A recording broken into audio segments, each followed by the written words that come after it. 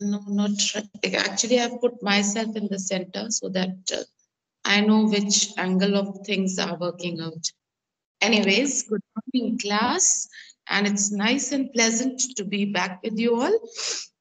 We were doing yesterday, we did till Gerard asking him about the mystery, about the things, how he had murdered a cop, the intruder. He had murdered a cop. And so he's just trying to convince him not to do it again. Okay. So it brought me to Aylesbury. That's where I saw you in the car. Two other people saw you and started to talk.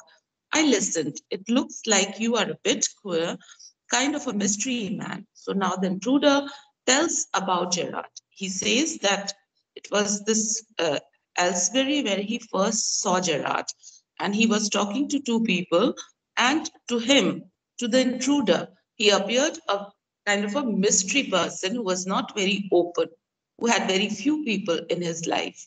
So the intruder, so at this, Gerard says, a mystery which I propose to explain.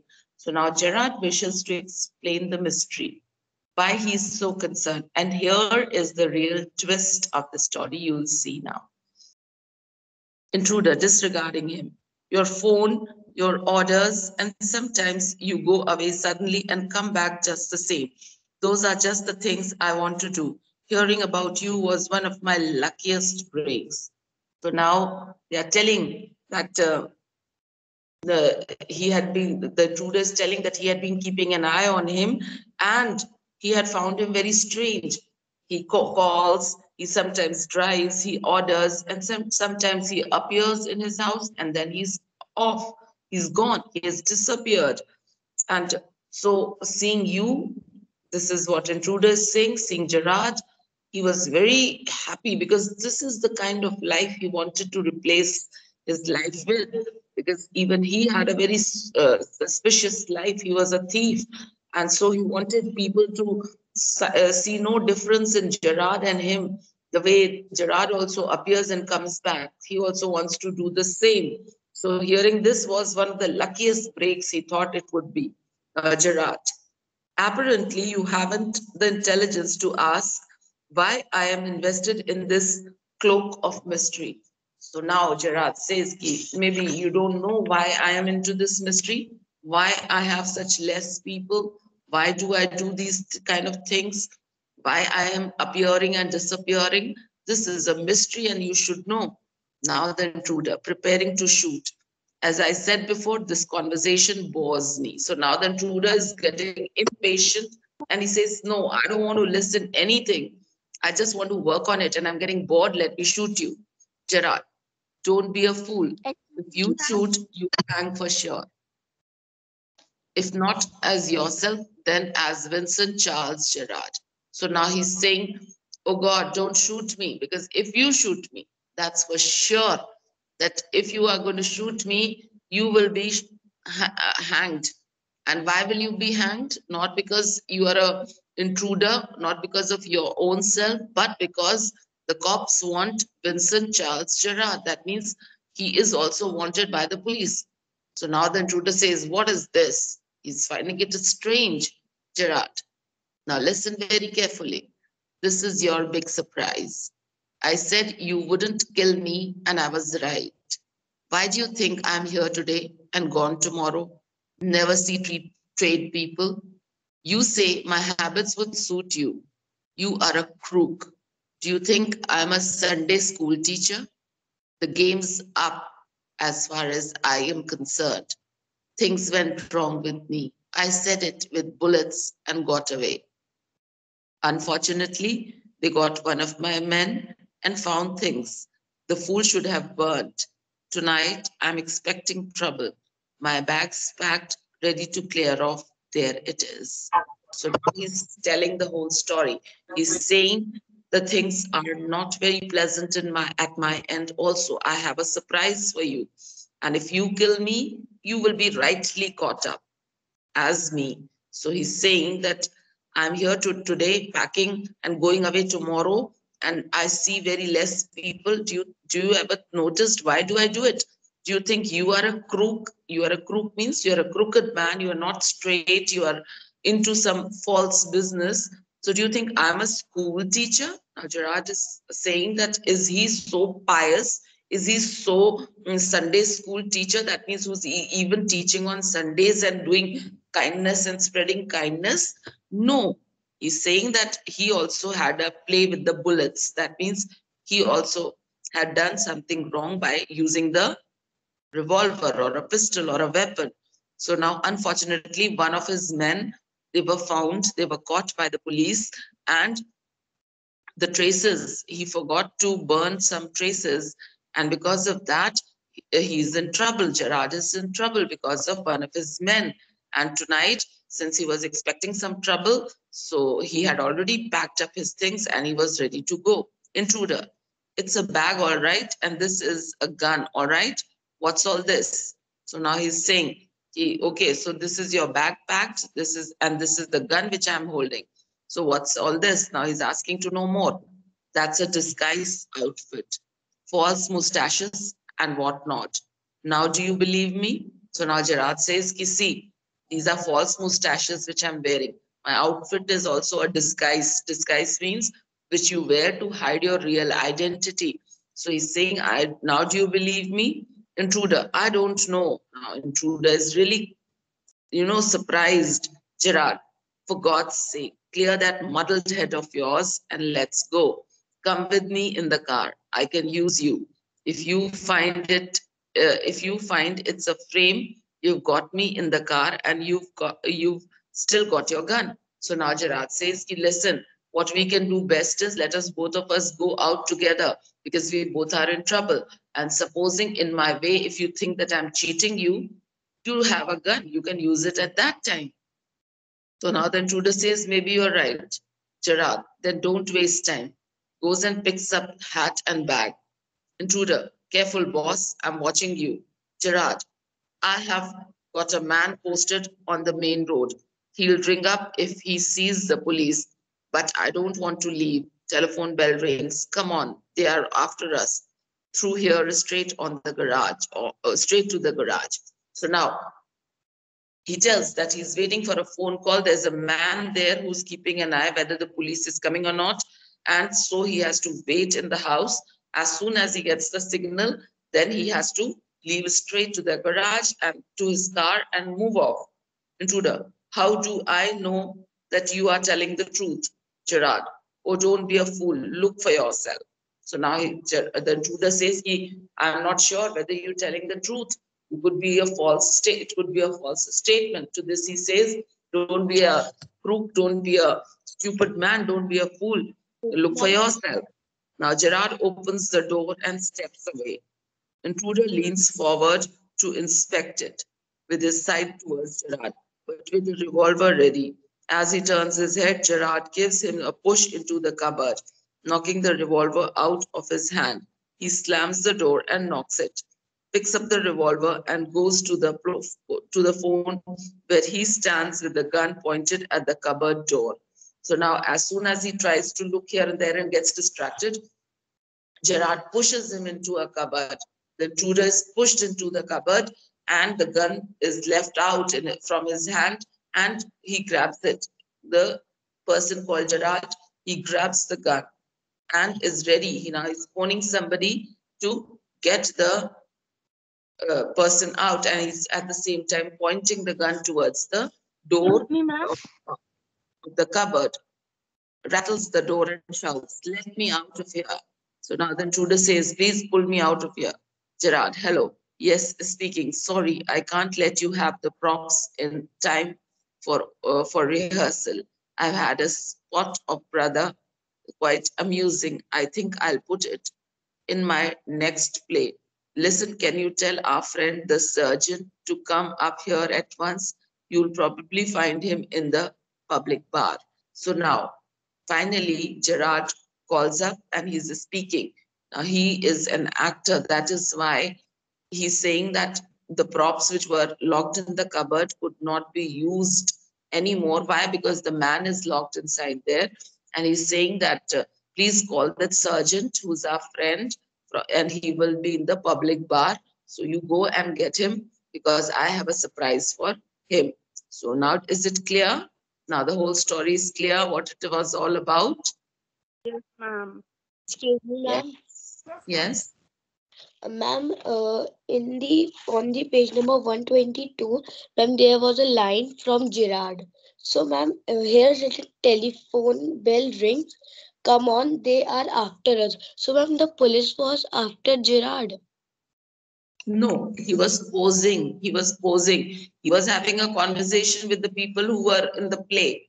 Yes, He ma'am. was an artist, but he was posing to the intruder that it is the policeman who's about to come because the Ma'am, person who outside. intruder was a criminal or a actor also. Pardon? Ma'am, intruder was a criminal or a actor of that play. He was an intruder. He was a criminal. Okay, ma'am. Ma'am, Intruder was Gerard the, was the actor. yes, Gerard was the actor. Yes. And ma'am, Gerard also knows that intruder was a criminal. He came to know because of his actions. Intruder had come with a gun. Now Gerard wanted to save himself, so he installed a story to narrate to him. Okay. Okay, ma'am. हाँ उसको पकड़ने के लिए उसने किया था. Okay, let us come on to the question answers. Yes. What was Gerard doing when the intruder entered? Ma'am, can I tell? Huh? Ma'am, can I tell? Yes. Ma'am, Gerard was talking to someone, and after hanging over the phone, he continued with the packing.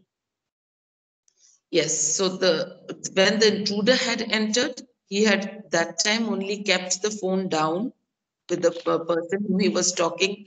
Gerard was packing a traveling bag when the intruder had entered. Okay. What Yes. details did the intruder ask for? What were Gerard's answer? Complete the table. Now, intruder wants to know firstly the name. So, what did Gerard answer? His name was Vincent Charles Gerard. Yes, Now, ma'am. next question he had asked if Gerard lives alone. So, to that he says he does not answer this question immediately. He's just silent about it. And the third question he asked if he owns a car. Now, to this, Gerard's answer first said no and then said yes. It was in the garage around the corner. Next, the fourth question he asked if people visit him often. To this, he said he had few visitors other than the baker, the greengrocer, and the milkman. Okay. Then next is what kind of a criminal was the intruder? So the answer would be the intruder was the, come Ma'am, on, jewelry thief. he was a jewel thief. He used to Ma'am, rob jewelry. Okay. Ma'am, can you please repeat the answer? He was a jewel thief. Jewel, jewel thief, thief. The next question number. Why did excuse he me, will not kill the Raj? question answers. Excuse Pardon? me, ma'am. No, you need not do the question answers. Why did he want to kill Gerard? He wanted to kill Gerard so that he could start living as Gerard and not have to lead the life of a criminal who was Ma'am, you have constant to not on the run, notice the rough copy also. What like he was coming in the now. exam? Children, you all don't pay attention. What I'm answering certain things and you're busy in your own queries. See, you are not supposed to do them in your literature copies, but definitely it's a comprehension passage that we are dealing with. If you wish to do it anywhere, but not in your copies, not in your literature copies at least, please. Do it in your comprehension, do it in your rough register, do it anywhere. It's a revision I'm taking and you're busy disturbing. Now tell me the answer. Question number 4. Why did he want to kill Gerard? Come on. You all did not bother to listen. Ma'am, because he wants to live like Gerard. Pardon? Ma'am, he wants to live like Gerard. He wanted to live like Gerard? No. He Ma'am, can wanted I? to, he could start living as Gerard and he would not have to lead the life of a criminal who was constantly on a run. So by being Gerard, he could have a settled life. Okay, next. What story did Gerard tell the intruder about himself? Come on.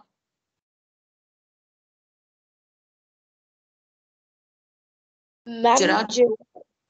Ma'am, Ma'am, Gerard because told Gerard him- was also a criminal, that he said. Very good.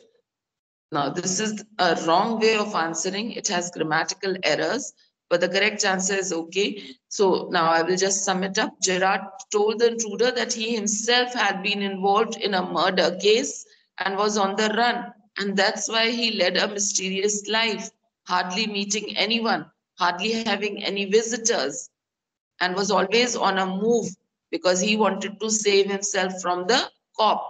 Now, this is what the story he told about himself. It's not true. Actually, in the end of the lesson or the play, we came to know that he was an artist who would use this whole story in a play now. Next, what was Gerard's true identity? Gerard was actually a theatre playwright or a director or an artist. Okay. Next.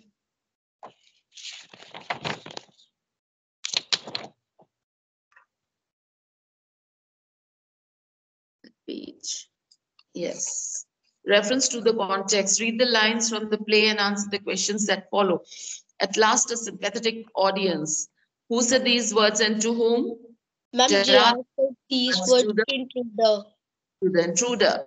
Why did the speaker say these words? He said these words because when he said he was not comfortable, the intruder asked him to be seated with these, to be seated and tell him all about himself. Okay. Next, is the statement serious or sarcastic? Come on. The statement is sarcastic. Next, Yes, ma'am. as smart as you and smarter. And I know you run a car. Better be careful, wise guy. Who is I in these lines? Ma'am, It is, intruder. Ma'am, intruder. Ma'am, intruder. please answer it in full sentence. The intruder is I in these lines. Did the listener run a car? Yes, Yes. ma'am, Gerard No. runs a car. Yes, the listener owned a car or run a car. Why did the speaker warn the listener? He warned the listener because he knew that the listener had lied about not having a car. Okay, when he had a car in the garage. Next, I'm not taking it for fun. I've been hunted long enough. I'm wanted for murder already, and they can't hang me twice. What was the speaker talking? The speaker was talking about the step of murdering Gerard, whereas he had already murdered someone else before. Okay. Why was the speaker hunted? The speaker was hunted because he was wanted for a murder and for other crimes. Now, whom had he murdered? He had murdered a cop by mistake. Okay. Whom was the speaker planning to kill next? Ma'am, Gerard. The speaker was planning to kill Gerard. The speaker was planning to kill Gerard next. Apparently, you haven't the intelligence to ask why I'm invested in this cloak of mystery. Who is I in these lines? Ma'am, Gerard is I in these lines. Ma'am, Gerard is I in these lines. In these lines. Next, who according to the speaker did not have enough intelligence? According to Gerard, the intruder did not Ma'am, have enough. according to did not have enough intelligence. Very good. Do you think there's something mysterious about the speaker at this point? Do you Yes, think? ma'am. Yes, Yes. ma'am. Yes, there's something mysterious about the speaker at this point because we do not know who he actually is or Yes. what he does. And that mystery is maintained till the end of the passage we have read, till the end of this drama that we read. So the writer has been very aptly able to keep all of us intact in the process of reading it. He has created enough interest and curiosity. Okay, so with this, we come to the end of our class. I would like each one of you to please go through this and do the work in your rough register.